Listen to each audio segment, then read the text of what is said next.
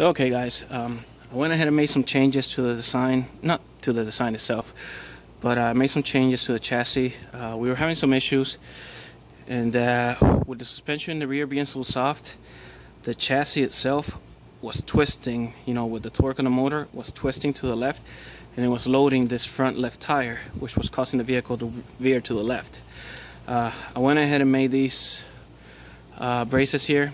They replaced the shocks because I didn't want to go in there and just make them solid. So pretty much just running with solid suspension in the rear. So if the chassis wanted to actually flex to the side, it would actually have to take the axle with it to flex, and that's not going to be possible because the chassis is connected to the motor.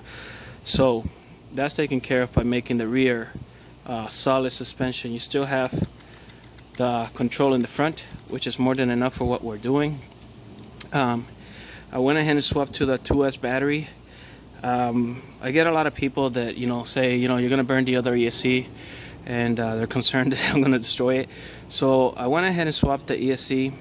Not that it was necessary at the time, but I figured I go overkill because there's gonna be a lot of testing done in this guy, and I really don't want to burn the ESC if there is a chance of burning it. So I decided to go overkill. So I went with a 60 amp ESC, which is a 1/10 scale ESC, and I even put a BEC in there, and I'm running 5 volts to the servo and to the receiver, and I'm running a 2S battery right now. It's a small 350 milliamp hour battery.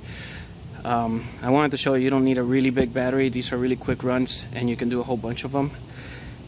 Like I said, it's running 2S, so just for the testing purposes, it's not going to be ridiculously powerful like it was on the last video, because as you guys already saw, it's really hard to control in this narrow of a track. So I figured I could control the 2S a lot better. That's not to say that I'll do a good job, but I'll try.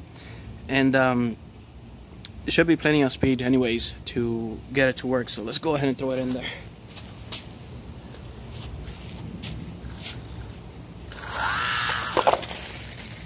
You can see I was able to control it, and I was able to get enough speed. Alright, right there I messed up because that was driver error.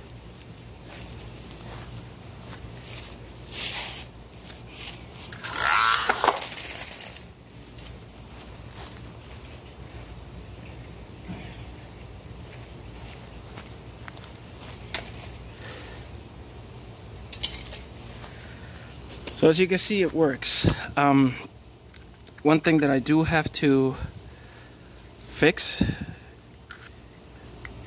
is in here.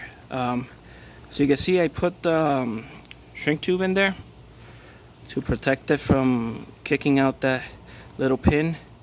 But the shrink tube, because of the angle, is kind of breaking off, and that's not gonna hold forever. So I'm gonna have to come up with a better way of doing that.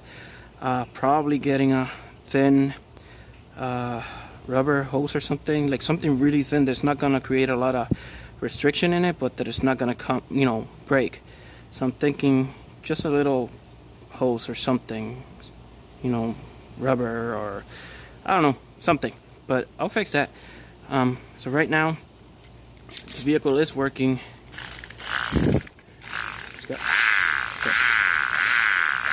Got plenty of speed. Oh, this also is a good time to show.